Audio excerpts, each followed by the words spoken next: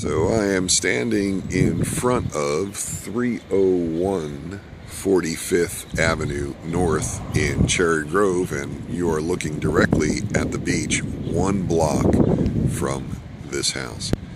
And this is on the corner of 45th Avenue and Lake Drive. As I turn around, here is the house with a tremendous amount of space for parking in front and underneath the house as well. From the outside, it is a very attractive house. The day today is a bit misty and foggy. Here's the rest of the neighborhood.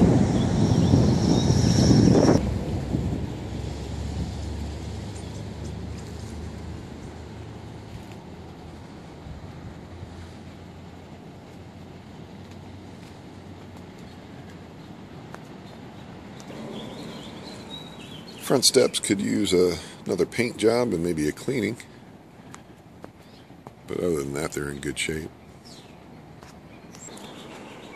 On the front house deck, this is a huge long deck that expands the entire width of the house, probably in the neighborhood of about 45 feet maybe.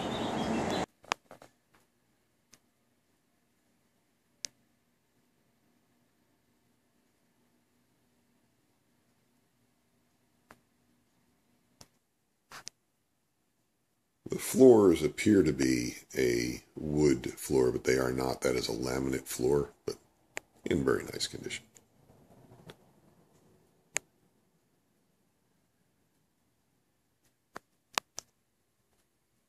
The ceiling is a very attractive exposed A-frame.